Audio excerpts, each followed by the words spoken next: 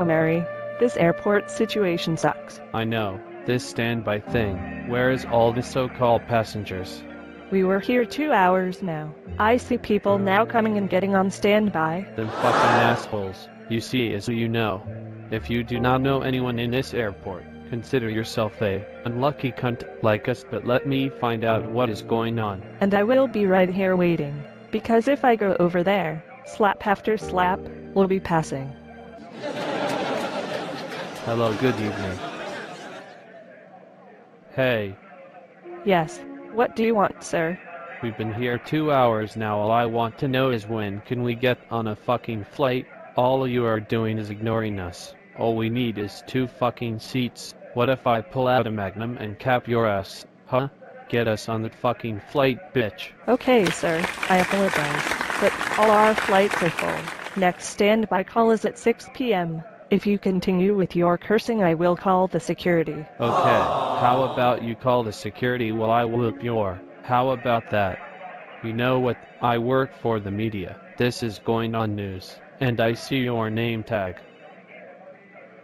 You won't have to do that, sir. I just found 2 seats on the system. Boarding is now. Any bags to check in?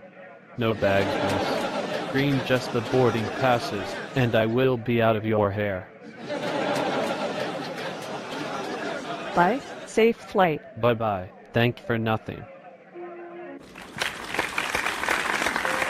Thanks for getting us on this flight. I'm so happy. That bitch.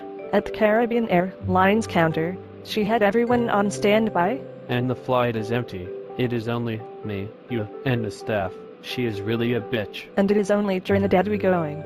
A short fucking flight. What's she telling herself? Well, we all learned one thing today. What's that? Them airport girls could real lie. Omari, not just the airport ones.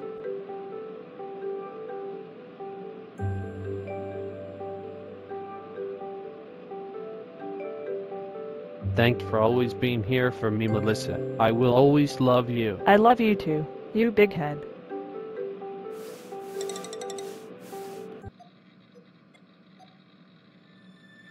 Hey Ken, the runway is clear. Okay, thank you. Flight 622 Boeing 737, this is Piarco Trinidad National Airport Control Tower. You are now clear for landing.